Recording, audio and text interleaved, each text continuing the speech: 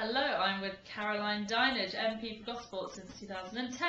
It has been 1 year since you went to Parliament. How would you describe the job so far? It's been pretty hectic. It's been everything you'd imagine, really. It's a kind of a roller coaster. It's fascinating, it's interesting, it's challenging, it's varied, it's sometimes quite emotional when you're doing casework with constituents, but it's never the same day twice. It's a very, very fascinating career. Brilliant. And what advice would you give to a woman thinking about entering politics, maybe now or maybe even later on in life?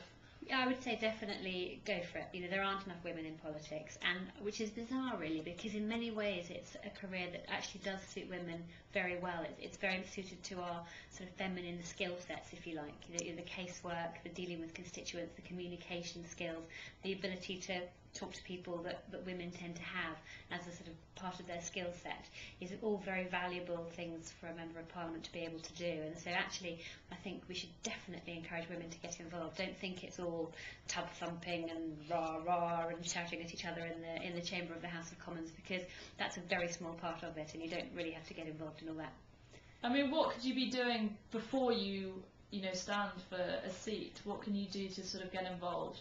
I think it's important to maybe get involved in some sort of campaigning activities. I think maybe get involved with some door knocking, some of the activities of your local association, and also maybe make contact with the party central office and attend a few events, a few training courses. Just build up a network of contacts, but also friends, because many of the people that are doing the same thing as you will be elected at the same time as you are, and it's nice to have a group of friends when you come here that you already know, people that you can hang out with and bounce ideas off of and just share information. Brilliant. And you actually ran in 2005, but you were unsuccessful. What made you, do it all again? Well, I did take a break. I didn't sign up for it immediately. They wanted to fast track me again, and I decided I needed to take a break from it because I'm a mum and I have a business, and I just wanted to take a step away.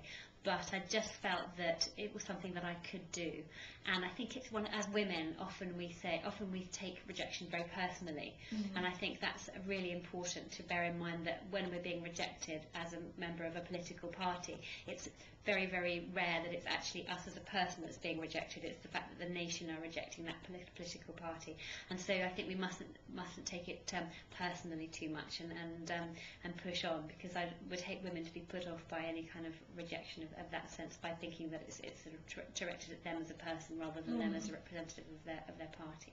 So I stood again because I felt that this was something I wanted to do, and I felt this was something that I could do and that I could contribute.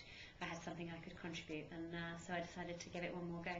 And in terms of campaigns like Women2Win, what sort of key aspects of that help before you run are the most important to a woman? So if you're thinking back to before you ever ran in 2005, what were you sort of needing and benefited from before you became Women2Win wasn't really so much around in the run-up to the 2005 election as it was after, but I did find it was great for really the moral support, the information that they could provide, the help and guidance going through the selection interviews. These things are all quite daunting, and just speaking to people who know what you can expect and can help guide you through that process, very, very useful. And what are your views on all-female shortlists? Not a fan. Not a fan. I'm a feminist in many senses of the word, and I really do very passionately believe that women are good enough to contribute on their own merits and on any level, and don't need men taken out of the equation in order to be successful. And finally, why do you think there should be more women in Parliament, if indeed you do? I do think there are, because obviously women make up 50% of the population, and therefore really should make up 50% of the population of Parliament.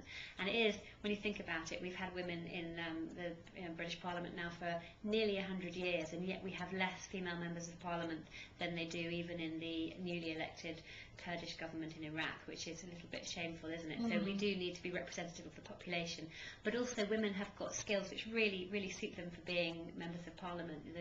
The women's skill sets. You know, that it's not all yelling and screaming in the chamber. It's not all pub thumping speeches. It's not all bluster and bravado. There's so many of the female skill sets that really, really do make very good members of Parliament. The ability to communicate, the ability to listen, the ability to solve problems, the ability to knuckle down and do casework. Margaret Thatcher said, if you want something said, ask a man. If you want something done, ask a woman.